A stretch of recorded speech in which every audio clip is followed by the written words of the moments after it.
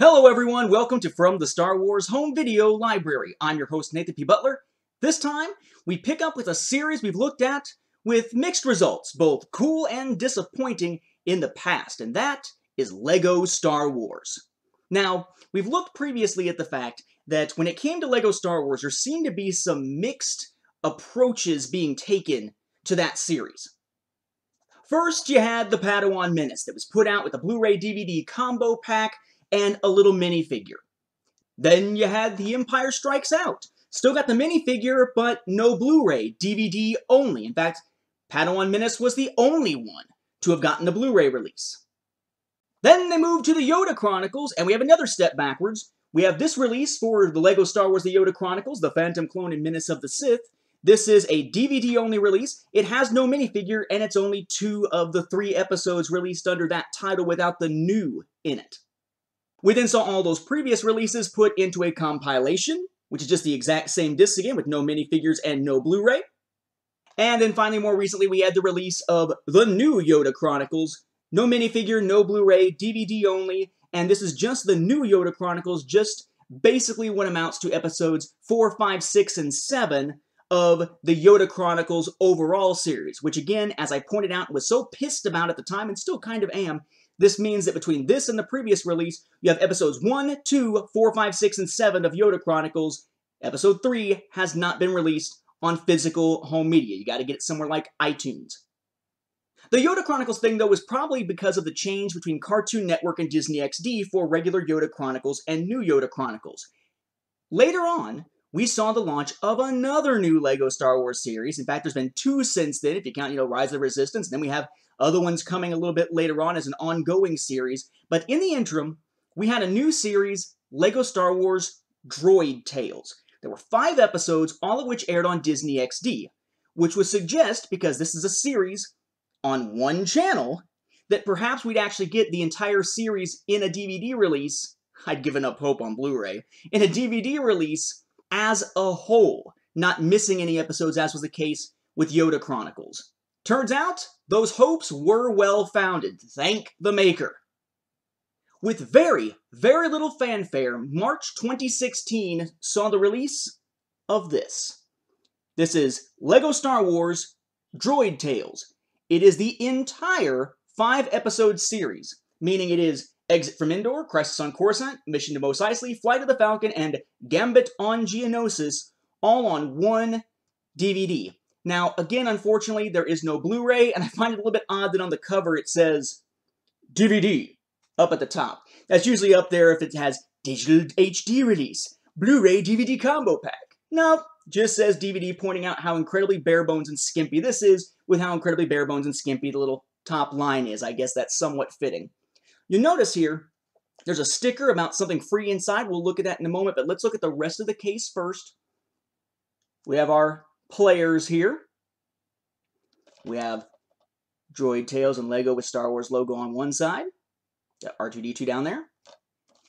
Flip it over. Essentially the same thing on the other side, but with C-3PO. No top or bottom because this is a slip cover. And then on the back, information about the series, episode names, no notifications about anything in the way of special features because there aren't any. You open this up, take off the slip cover. Cover underneath is exactly the same, only in this case, of course, just C-3PO because that's just the regular side. There's no R2-D2 side. He gets left out of that one. Back is effectively the same. The disc, of course, pop this sucker open. You've got Droid Tales there. It's actually white. It looks a little gray in this light, but it is white. Okay. And then you've got little freebies we'll look at here momentarily. You have a Droid Tales sheet that also has your Disney Movie Rewards code that you can redeem. I've already redeemed it, so don't bother pausing it.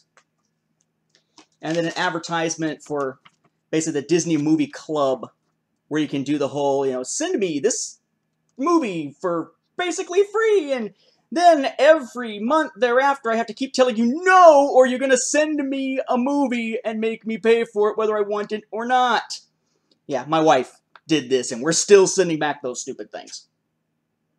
But it's all 5 episodes of the series, which is nice, so you can just watch them straight through. They weren't really promoted very heavily on Disney XD. This DVD release wasn't really promoted at all in all the hubbub leading up to the release a month later of The Force Awakens on Blu-ray, DVD, and so forth. Not really anything in the way of special features, as I mentioned. There are 3 preview/trailers on it. You've got one that is for Zootopia, the Disney animated film that has nothing to do with Star Wars. You've got one that's basically a preview for a big chunk of Season 2 of Star Wars Rebels. It's actually a really well-done trailer, and I hadn't seen that particular cut of it before. And then it's got a little feature, or a little advertisement, basically, about the Disney Movie Rewards process, where you can basically take the codes, put them in on the website, and redeem them for free stuff. Like these, which my wife and I intend on putting on the wall of the Star Wars room when we finally get a house sometime in the near future.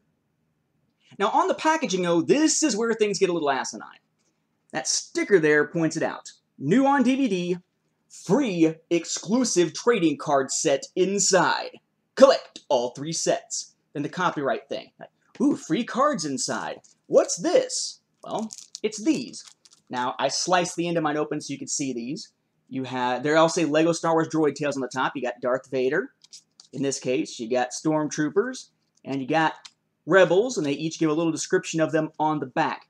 And I'm thinking, that's nice, it's kind of nifty, it's kind of pointless, but for those who collect the cards, sure, why not? It's kind of like that little ghost model thing that was stuck in Spark of Rebellion. It's a little bit goofy, I'm not going to use it, but okay, you know, it's added value to the package, sure.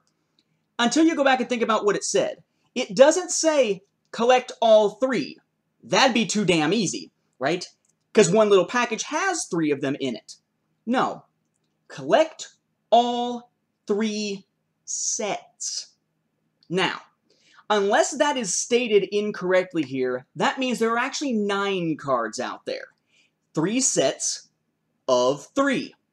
Which you get by blindly buying a copy of Droid Tales and simply pulling out the package and hoping you're getting cards you didn't have before. That, to me, is, what was the line? What was the phrase from Dennis Miller? I think it was, exquisite bullshit. Seriously? You want us to go out to collect all of these and buy Droid Tales over and over and over again, just praying every time that when we buy it, like buying a booster pack of a card game, we're going to open it up and, woohoo, I've got new cards, not like the ones I bought before. Oh, hell no. Really? You think, okay, I was about to say, you think fans are that gullible? I'm sure there are some that were, and maybe they're the hardcore card collectors, and God bless you for putting up with this shit. But that, to me, is kind of a slap in the face to the audience. Add some extra value, but use it as a way to basically say, hey, now you gotta go buy this over and over again. Look, I already buy Star Wars home video way too often over and over again. I'm not doing it to get a random set of 3 cards. I hope it's 3 different ones each time, that each pack is 3 different ones, instead of it being just, you have a random 3 out of the 9 within your packet. It says all 3 sets, suggesting that it's these 3, these 3, these 3, not a mixture that's random each time. But, man, Disney, screw you for trying to pull this kind of crap to get people to buy multiple copies of what is already a very unheralded, bare-bones release. I love the fact that they finally put out an entire LEGO series in one release. That's fantastic. I wish they'd do it with Yoda Chronicles and include regular and new to give us the full 7 episodes, and I'm going to harp on that until they finally do it. But, uncool. Very uncool, Disney, what you did there with the cards. So, it is out there. If you want to check it out, very easy to find if you look online, but if you try to find notices and announcements that it was coming out, you're going to be kind of SOL, because there just really wasn't much fanfare for this whatsoever. But if you want a complete LEGO Star Wars set, you're going to want to go out and pick up Droid Tales. With that, we'll wrap up this episode. Thank you for watching, and may the Force be with the home video viewers.